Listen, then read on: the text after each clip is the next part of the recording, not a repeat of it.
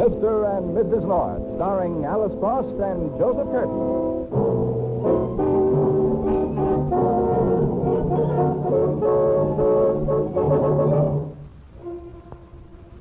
Like most people who've spent the summer losing golf balls, finding a suntan, and getting over poison ivy, Ham and Joey North are happy to vacate their vacations and return home at last. And on this September day, as they thread their way through New York City traffic after a long drive from the country, Pamela looks forward to the humble joys of home. It's going to be so good to get back to my own little bed again.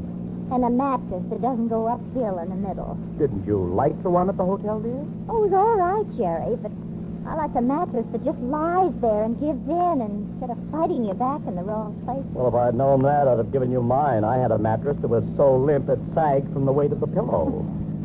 Well, it doesn't really matter now. Now that we're practically home. Oh, which reminds me. Of what? As soon as we get to the apartment, we've got to call them. Who? The Fergusons. Who are they? Don't you remember, darling? That wonderful couple with the ptomaine poisoning? Huh? They spent 2 whole weeks at the hotel getting it out of their system. Well, I must have gotten them out of mine because I don't remember anybody by the name of Ferguson. Oh, you must, Jerry. He's a tall, good-looking man who dances so well. I never had the pleasure of dancing with him, dear. Well, you must have danced with her. Don't you remember the fuss you made over that low-cut evening dress of hers? Never seen anybody stare so. Oh, Ferguson. Why, of course. Nice fellow. Yes, wasn't she? Oh, Jerry, look out for that woman. What woman? In the red dress. Oh, my glory, you've hit her. Let me go, Pam. I've got to see if she's hurt. She must be, Jerry. Lying there so still. Quick, we've got to get up to a doctor. No, I don't need a doctor. The car didn't hit me. I just fell. I'm terribly sorry, miss. Let me help you out. No, I don't have to be helped. I'm perfectly all right. Well, just to be on the safe side, we'll take you home. Yes, get in the car and we'll drive you right over. Where do you live? Why, I live... That's funny. I can't remember. Well, don't worry about it. Well, if you just give us your name, we'll find out where you live. But I can't remember my name either. You don't remember anything? Well, just that I put on this red dress and... Wait a minute. Somebody was chasing me. Somebody with a gun. Who? It's just me. I can't remember.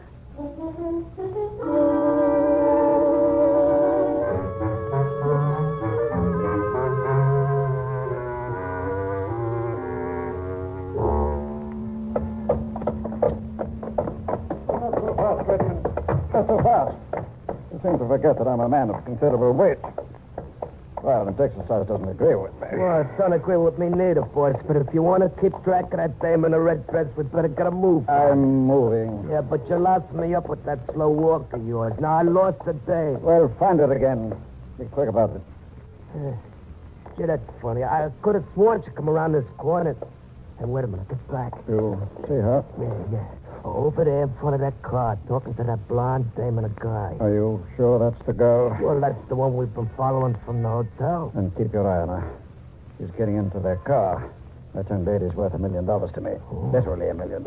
Is she worth it dead or alive? That all depends on what she does. Quick, get a cab. The car she's in is starting up. Yeah, don't worry. Don't tell me not to worry. Follow that car and make sure that girl doesn't get to Bottomley's office. You just leave it to me, boss boy. That girl won't get nowhere.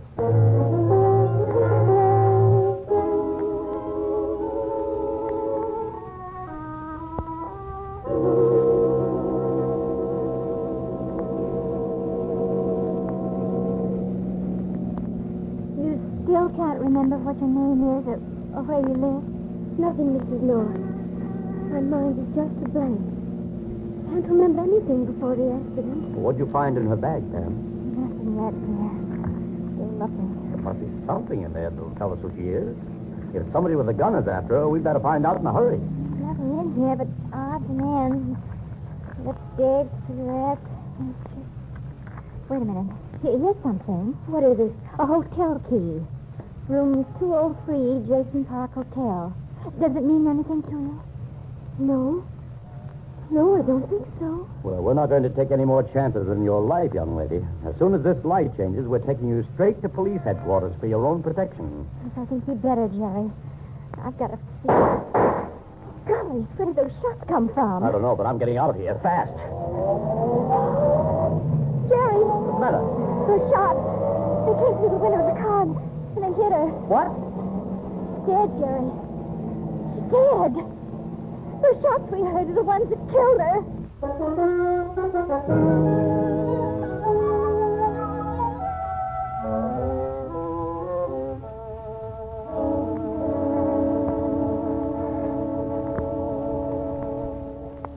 All right, Jerry.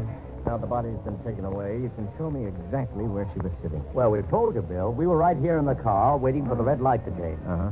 And the woman was nearest to this window. Then we heard the shot. And if Pam hadn't told me she'd been hit, I wouldn't have known anything had happened. You didn't see who fired the shots, of course. No. And you don't know the woman's name or who was after her? No. The only clue we've got is this hotel key. Uh-huh. Well, hang on to it for a minute until I figure something out.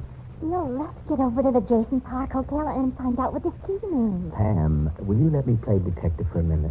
The key won't run away. But the man who committed the murder will. Why do we have to stay here? Because I've got some witnesses to question.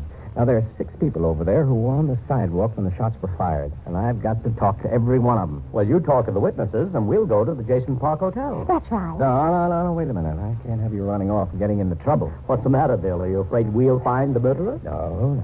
I'm afraid he'll find you. Well, if he does, we'll call the police. No, Pam, come back See here. you at the hotel, Bill. Room 203. Oh, all right. Go ahead and get killed. See if I care. But for Pete's sake, be careful.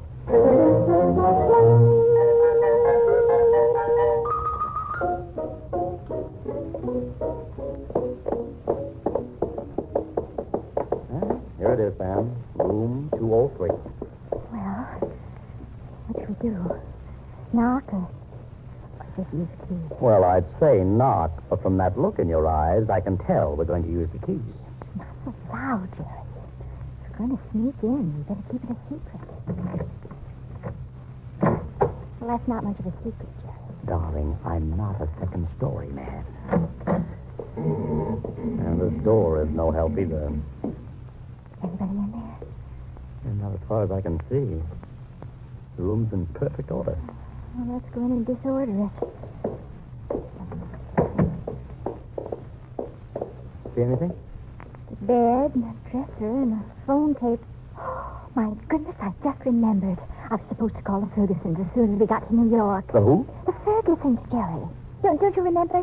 Those people with the low-cut evening dress. Pam, will you stop thinking about evening dresses at a time like this? I promised we'd call them and make a date. Well, you can do that later.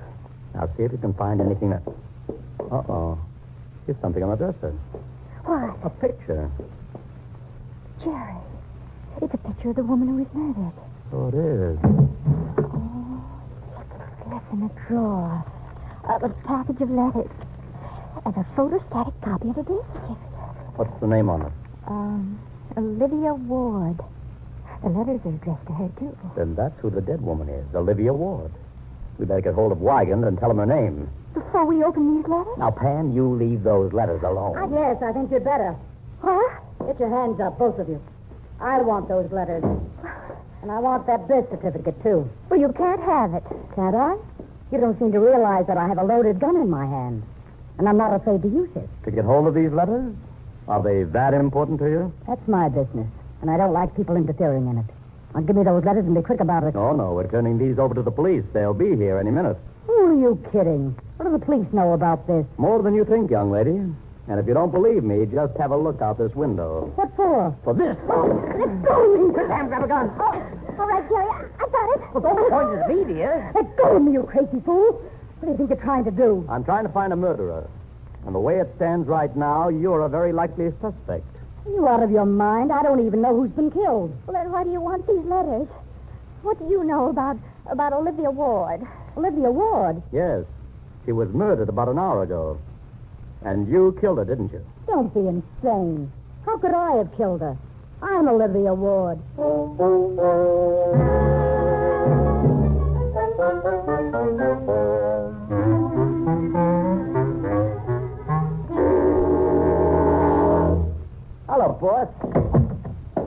Redmond. Why in the world did you come to my apartment? Didn't I tell you not to let that girl out of your sight? All right, stop blowing your top, boss. There's no harm done. No harm done. Suppose that girl goes to Bottomley's office. Suppose she shows him a birth certificate and those letters from her aunt. Well, if she does, it'll be the trick of the century, boy. She's dead. Deceased? Deceased, dead, and laying in the morgue. And the police are out looking for the murderers. Then, you killed her. What? Well, why ask personal questions, Mr. Skinner?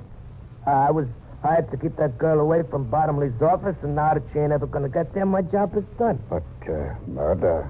Cold-blooded murder. Well, what difference does it make what the temperature is? I want my dope, boss. I want it right now. Before I pay off, I want to make sure you're telling me the truth. Well, what's the matter? Don't you believe me? My dear boy, in matters of money, I make it a habit not to believe anybody. Well, what are you going to do? Call up the hotel, of course, and check on your story. Park Jason Hotel. Room 203, please. Yes, sir. Room 203. Hello? Who's this? Well, this is me. Who's that? I'm Miss Olivia Ward's attorney, Mr. Bottomley, and it's of the utmost importance that I see her right away. Do you know where I can find her? Olivia Ward? Yes. Just a minute. You see, I told you she was dead. Be quiet, will you? Hello? I wish to speak to Miss Ward, please. Well, this is Miss Ward. What? Is this Mr. Bottomley? Yes, but excuse me, I can't talk just now. I'll call you back. Confounded Redmond. You did lie to me. Well, don't be crazy. She's dead. I tell you, I saw her. You didn't see Olivia Ward dead. She was just on the phone. You killed the wrong girl. What? Come with me. I hate to trust you with a plan that requires intelligence, but I haven't any choice. What's the plan? You're going up to Miss Ward's hotel room and tell her you're Mr. Bottomley's chauffeur. Huh? I'll be waiting downstairs in the car, and if you can get her to come down there, the rest will be easy. Once I get my hands on Olivia Ward, I'll never let go.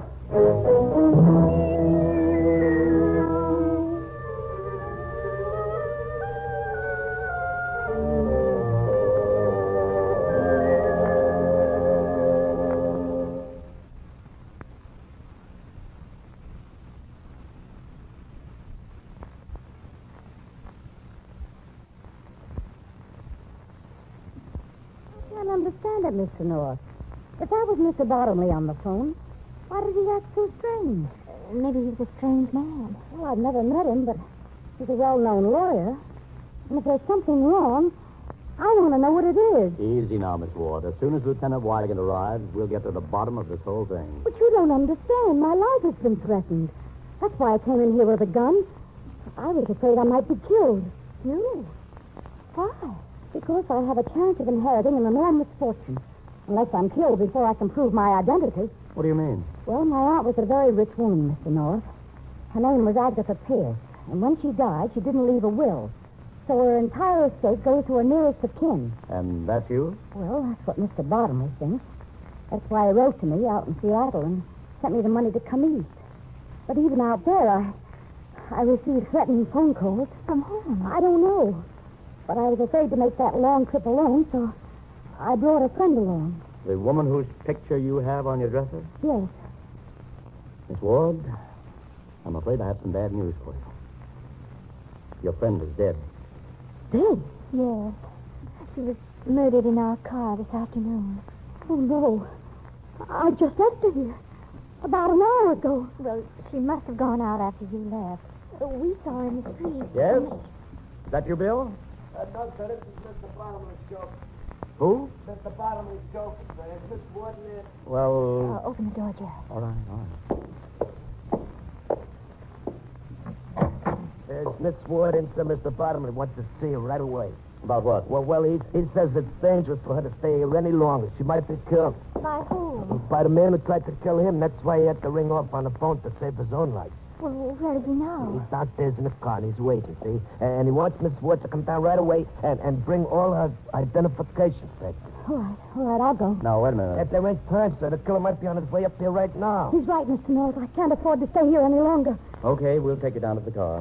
Jerry. Come on, Pam, we gotta hurry. Have you got your papers, Miss Ward? Yes, I got them. Then let's go. The sooner we get out of Hey, here... wait a second.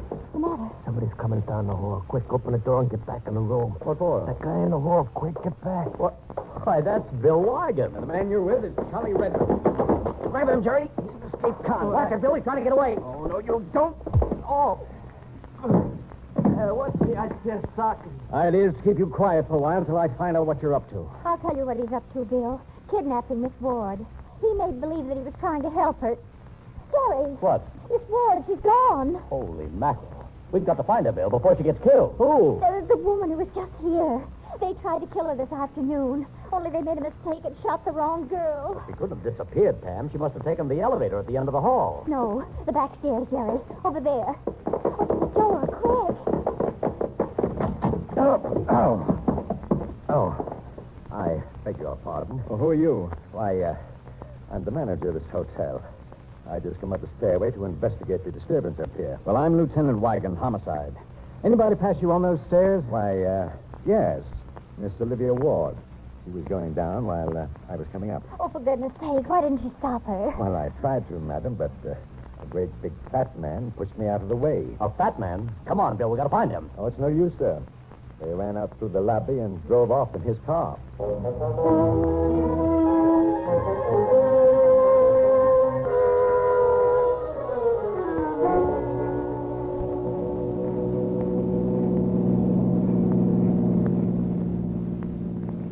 Where are you taking me? Why are you driving so fast? Patience, my dear. We'll be there in a moment now. My summer cabin is just off the main road here. You see? It's back there, amongst the trees. Open. But why are you taking me to your summer cabin? And why'd you rush me out of the hotel? My dear child, I was protecting you from those ruffians in the hallway. They might have harmed you. What is... Olivia, please. We're here now. And some of your questions are so fatiguing. I'll answer them when we get inside. This way, please. No. I'm not going in. You're not what? Come along, young lady. Yes. No time for femininity. I'm not going in, I tell you. No? I shall have to offer you a little inducement. Like this gun. Put that down. I will when you do precisely what I tell you to do. Now, come along this way. Be quick about it. Very well. You'll have a lot of explaining to do when we get back to New York, Mr. Bottomley. We're not getting back to New York, my dear. And I hate to disillusion you this late day, but I'm not Mr. Bottomley. I just told you that to keep you quiet on the way. You didn't. I'm afraid I did, Miss Ward. You see, I'm rather an evil man. Oh, no. My name is Skinner. And your dear departed Aunt Agatha Pierce was a third cousin of mine. Were it not for you, I would be the uncontested next of kin. And the heir to a considerable fortune. Oh, that's the way it stands. In a word, yes. Now, get inside. I have a great deal to talk to you about. Haven't you said enough? Not quite. I brought you here because deep down in the fatty folds of my heart I have a spark of generosity. I'm willing to let you live. Live? On one condition. That you furnish me with the proof of your identity, accept $20,000 in cash, and vanish from the face of this earth forever. You gave up the million that belongs to me? Don't be greedy, Miss Ford. Look what greed has done to me. A delicate creature like yourself would be unpalatable. I won't do it. You won't give up $1 million for your own life? No. You wouldn't kill me anyway. Wouldn't I? One girl has died already for that $1 million. Your death can be taken in stride. Let me go. What's your answer, Miss Ward? You do as I tell you, No, I won't. and you shall have to suffer the consequences. Let me go. Let me go. Why, you miserable little wretch. By instinct, I'm not a violent man. No, But through the years, I've learned to overcome my gentle nature. no, no, no, no.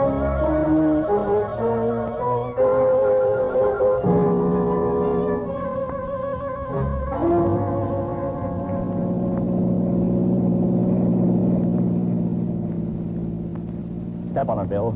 If Skinner's got that girl up here in his cabin, he'll kill her for sure. Well, I'm going as fast as I can, Jerry. Hey, take it easy. There's the turnoff right there. Oh, gosh.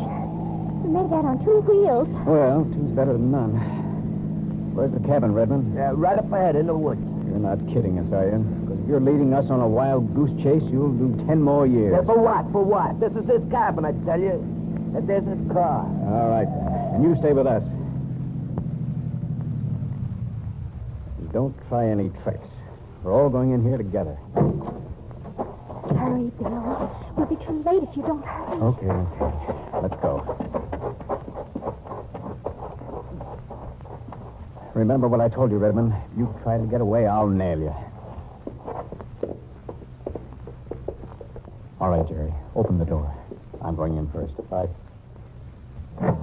Who's there? Take your hands off that girl, Skinner, and get him up in the air. Oh, my throat. He tried to kill me. Oh, I'm glad we got here in time to prevent him. You, Redmond. You told them where to find me. Well, I couldn't help it, chum. They was committed 3rd degree. Well, I'll give you the force. Hey, cut that out. Are you all right, Miss Ward? Yes, I think so. Well, I'm sorry you had to go through all this trouble, but you made it easy for us to find out who murdered your friend, Sally Fuller. Mr. Skinner, you're under arrest. Oh, don't be absurd. You haven't any case against me. We'll see about that when we get to court. Just a minute. You can't railroad me into a crime I didn't commit. The man who killed Sally Fuller is standing right over there. Oh, me? Yes, you, Redmond. You practically admitted it in my apartment this afternoon. Well, you're full of baloney. I didn't admit nothing. But you were at the scene of the crime when the murder was committed. Yeah, and who knows where you was when the murder was committed?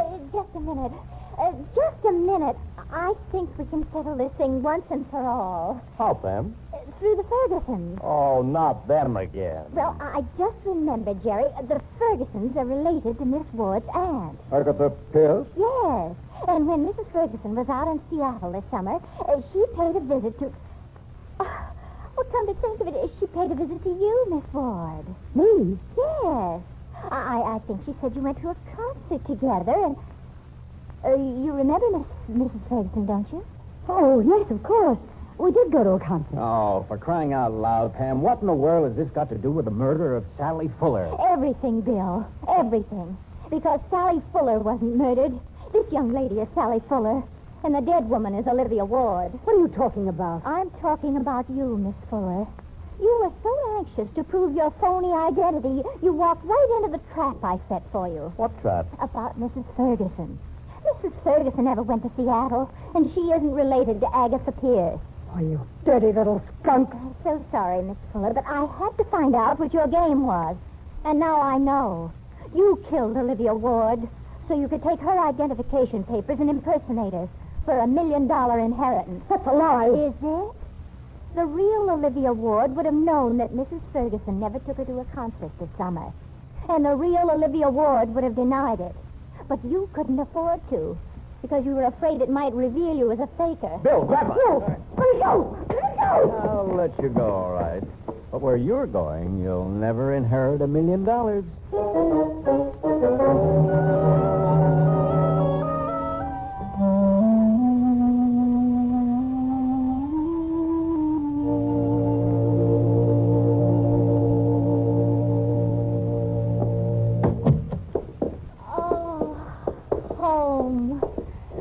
Home at last. And a pretty grisly-looking sight it is, too. Pamela, dear, did you forget to have the cleaning woman come here during our vacation? Yes. Mm-hmm. And did you forget to cut off the newspapers and the milk and the electricity? Yes. You forgot to defrost the refrigerator, too, dear. Looks like the Arctic Ocean in here. Oh, but it's home, Jerry.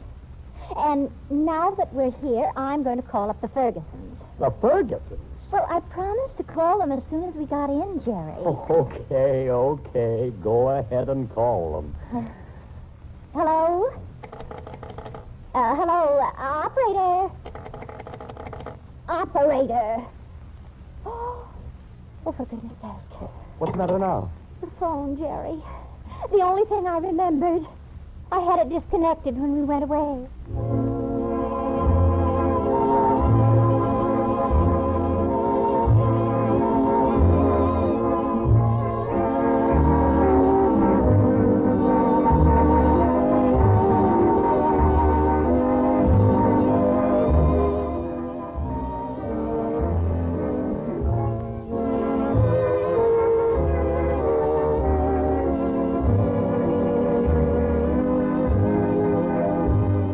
Next week, more adventure of Mr. and Mrs. North, starring Alice Frost and Joseph Curtin. This is the United States Armed Forces Radio Service.